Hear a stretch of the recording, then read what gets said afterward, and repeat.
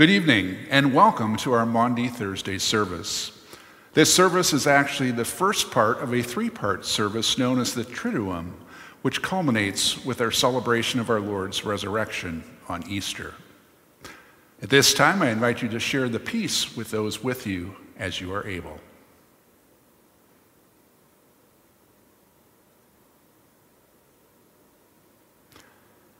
We join in singing our opening hymn, When Charity and Love Prevail.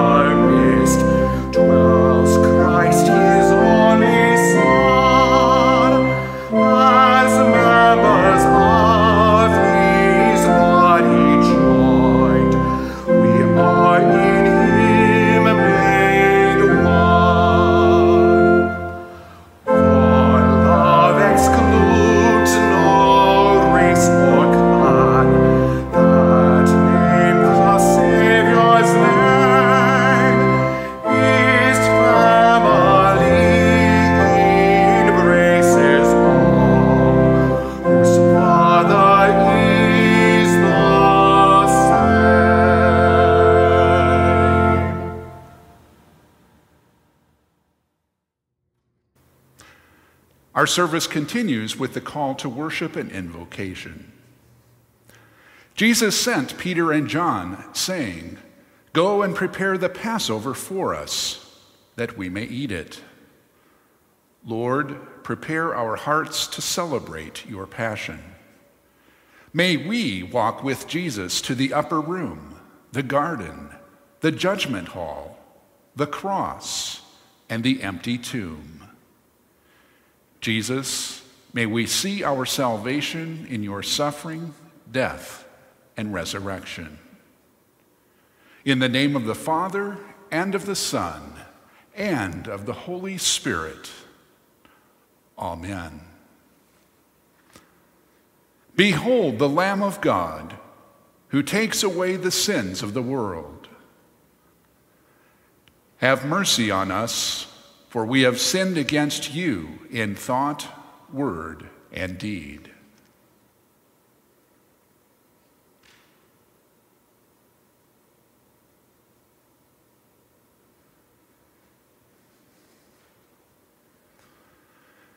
In Christ, you are blessed. In Christ, you are forgiven. Go in peace. Amen. The Lord be with you. Let us pray. Lord, on this day you gave us a wonderful sacrament. May this sacrament of your body and blood so work in us that the way we live will proclaim the redemption you have brought. We pray this in your name. Amen.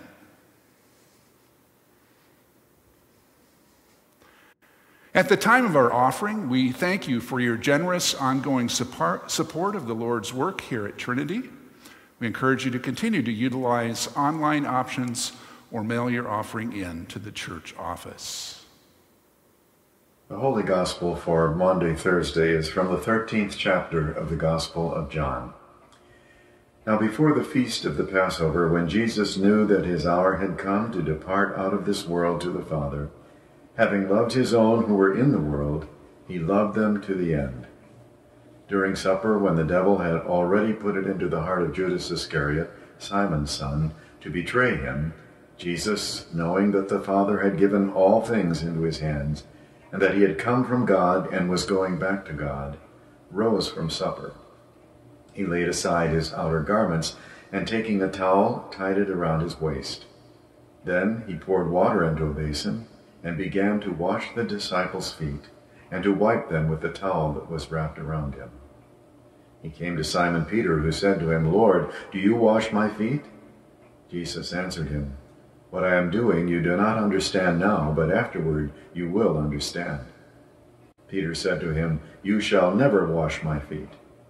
Jesus answered him, "If I do not wash you, you have no share with me."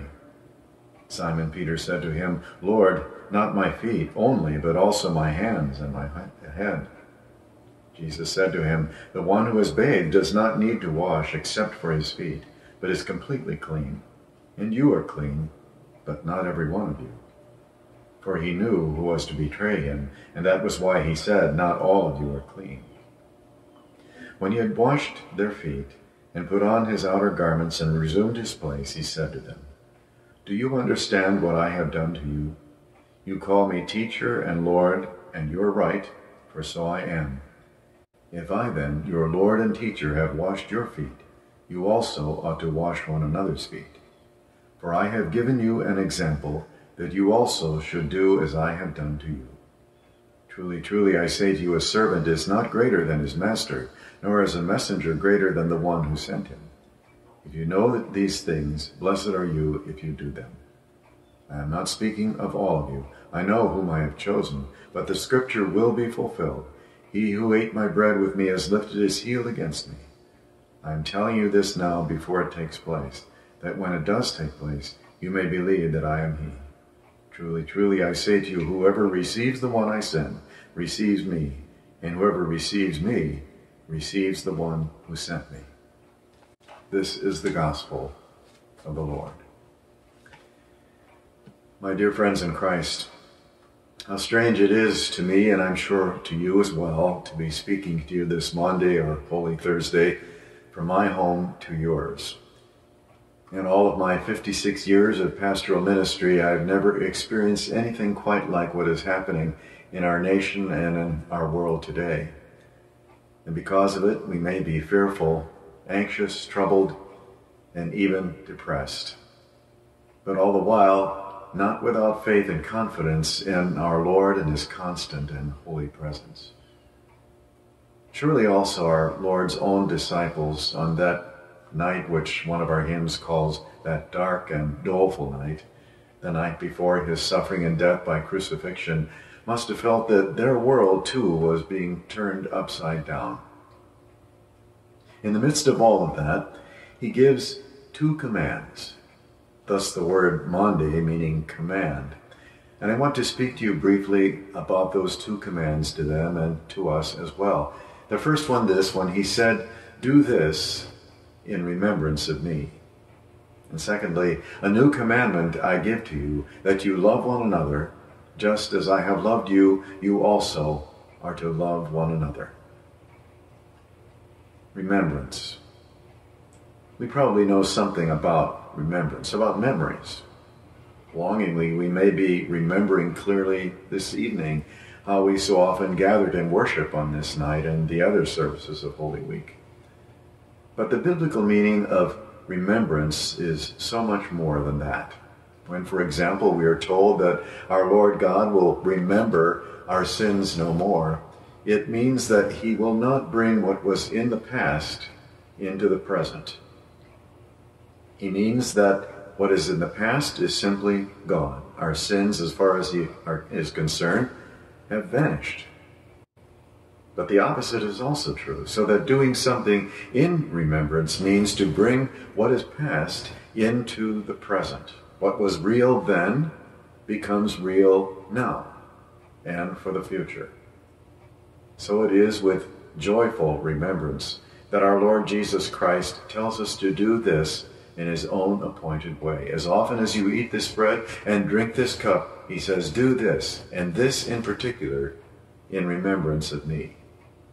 The command is clear and direct, and it remains in force for all time, for it means keep on doing this.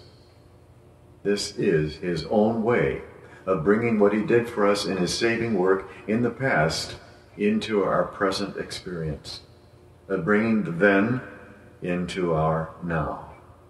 And so it is a communion or a participation in his body, that very same body which was born of the Virgin Mary, the body that lived and spoke and healed and touched and cared for people, the body that was tortured, burdened with a cross, and cruelly crucified, the body that appeared to confused and disbelieving disciples after his resurrection, the body that later ascended into heaven to be with us forever, everywhere. This body he gives us with the bread, along with the blood shed on the cross, as he says, for the remission of sins, given to us here with the wine. Clearly, this is not symbolic language. He is not using metaphors, as when, for example, he said, I am the door, or I am the bread of life, or I'm the light of the world. No, the words are, this is, literally, in some supernatural but very real way, his body and blood. And he commands us to eat and drink, to internalize his real presence into our real lives. It is a joyful remembrance. It is a celebration every time we offer it and every time we receive it. Of course, we come with reverence and humility, but we also come with joy and thanksgiving. We lift up our hearts, we give thanks, we sing with the host of heaven in anticipation, and we go in peace and thanksgiving. If our absence from the Lord's house of worship these days can result in any blessing, let it be in joyful anticipation of that time when once again we can share this holy and joyful remembrance together. And notice I said together. The communion of joyful remembrance is not only vertical, it is also horizontal. It is not just between you and your Lord. It is between you and your sisters and brothers in Christ. That's why there is no room at the Lord's table for grudges and resentments, for bitterness and a failure to forgive. On that same night, Jesus demonstrated his love by washing the disciples' feet, taking the lowly form of the servant, and then later said, love one another. Just as I have loved you, you also are to love one another, as I have loved you. And how is that? Well, it is the Master and Lord of the universe in the bodily form of the man Jesus getting down on the floor and doing the job of the servant, washing even the feet of Peter, who would deny him 3 times, and even Judas, who betrayed him, and all of them who would forsake him in fear. This same love would take him to the cross, not only for them, but for the sins of the whole world, for you and for me, to reconcile us to God. The Holy Supper is for the forgiveness of sins, but not just forgiveness with God, but forgiveness between and among us as well. practicing what we believe when we say, I believe in the forgiveness of sins. Love one another. Better times are yet to come. They will come. And we look forward to approaching the Lord's table again, there to receive the fullness of his grace and peace. But even more assuredly, this Holy Supper is a foretaste of the feast which is to come, of the heavenly banquet when he assures and issues his gracious invitation. Come, blessed of my Father, inherit the kingdom prepared for you from the foundation of the world. Amen. And the peace of God, which passes all understanding, keep your hearts and minds in Christ Jesus. Amen. Our service continues as we join together in confessing our common Christian faith using the words of the Apostles' Creed. I believe in God, the Father Almighty, creator of heaven and earth. I believe in Jesus Christ, his only Son, our Lord. He was conceived by the power of the Holy Spirit and born of the Virgin Mary. He suffered under Pontius Pilate, was crucified, died, and was buried. He descended into hell. On the third day he rose again. He ascended into heaven and is seated at the right hand of the Father. He will come again to judge the living and the dead. I believe in the Holy Spirit, the Holy Catholic Church, the communion of saints, the forgiveness of sins, the resurrection of the body, and the life everlasting. Amen. We join in singing our hymn of the day, An Upper Room Did Our Lord Prepare.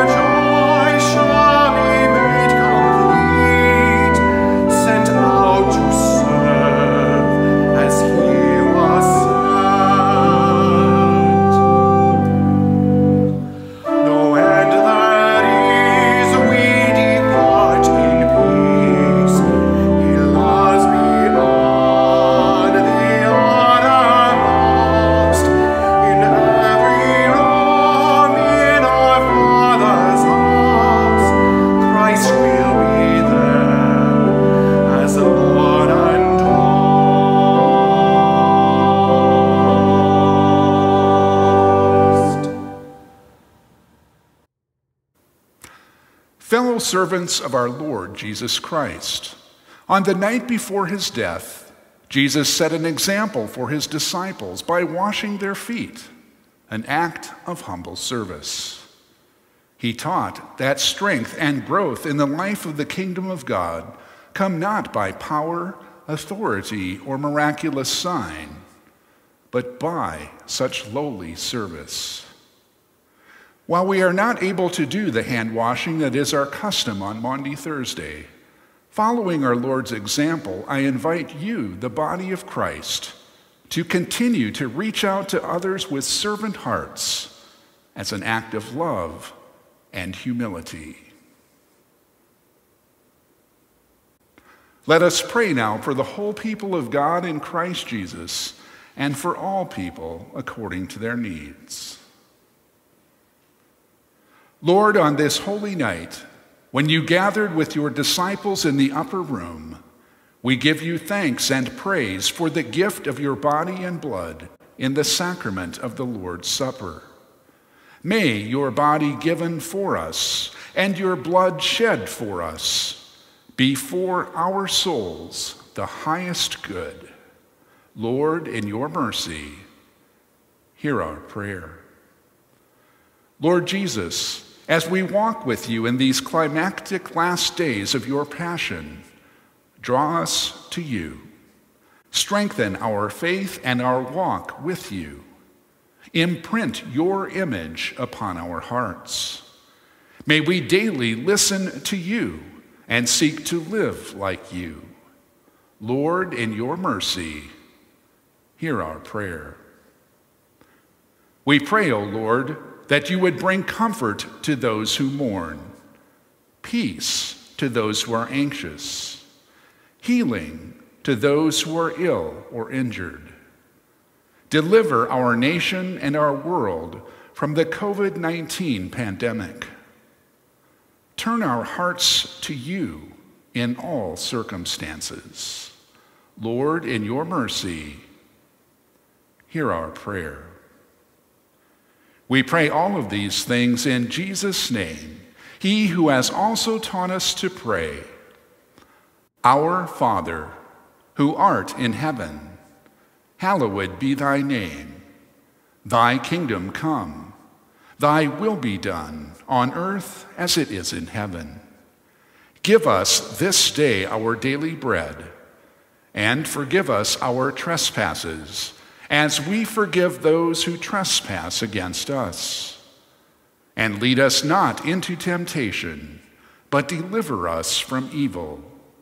For thine is the kingdom, and the power, and the glory, forever and ever. Amen.